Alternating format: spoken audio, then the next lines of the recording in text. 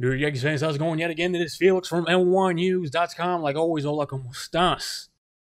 Yankees fans, let's continue to talk about a new book that came out called Inside the Empire.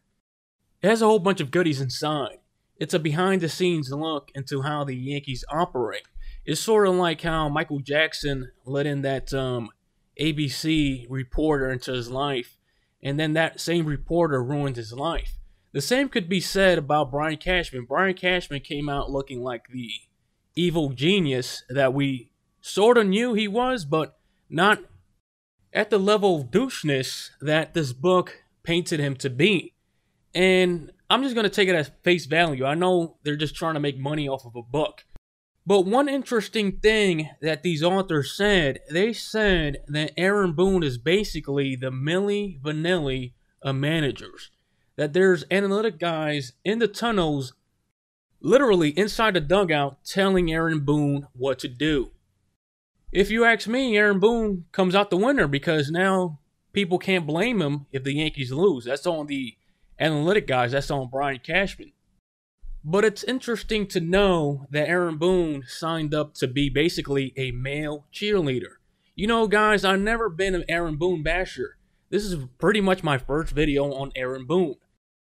And from that same book, to find out Joe Girardi was fired because Joe Girardi wanted to be his own man. He wanted to be a manager, and he wasn't a puppet. He really didn't pay attention to the analytic guys, but to a certain extent. Of course, he paid attention to them, but he wanted to be a manager. So wow, folks, Aaron Boone is the Milli Vanilli of MLB managers.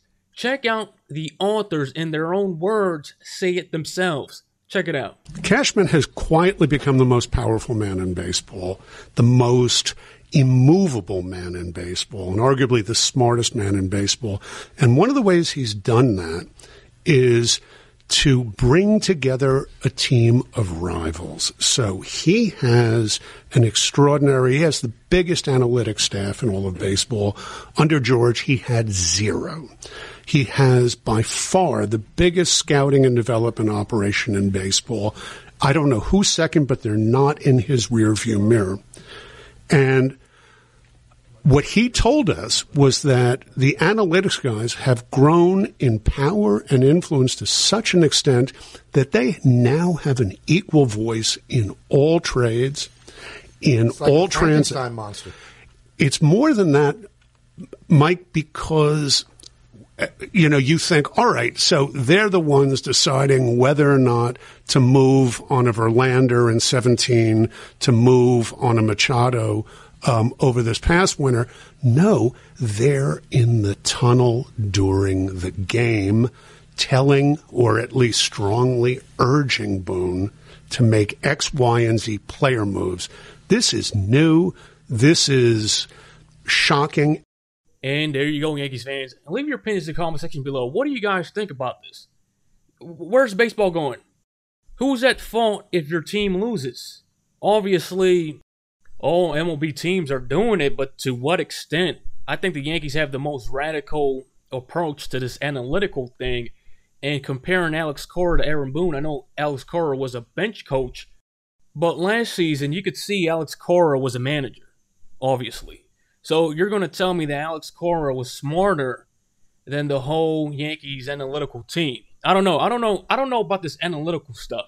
I think you need some sort of responsibility coming from your manager. And Alex Cora is the perfect example. Obviously, he's getting advice from his analytical guys, but you can see he just manages from the top of his head. And we saw that come ALDS. He bunted on the Yankees. He shuffled his lineup. He did a whole bunch of stuff that you could tell he just thought of it right then and there.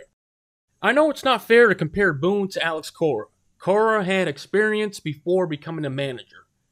But I'm just giving out an example that sometimes a manager's gut feeling overrides, let's say, 24 men in dugout tunnels.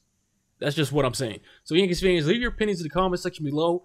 What are you guys thinking? Like always, this has been Felix from NYYNEWS.com. Share, like, and subscribe, and I will check you on next time. Before it hits the front page,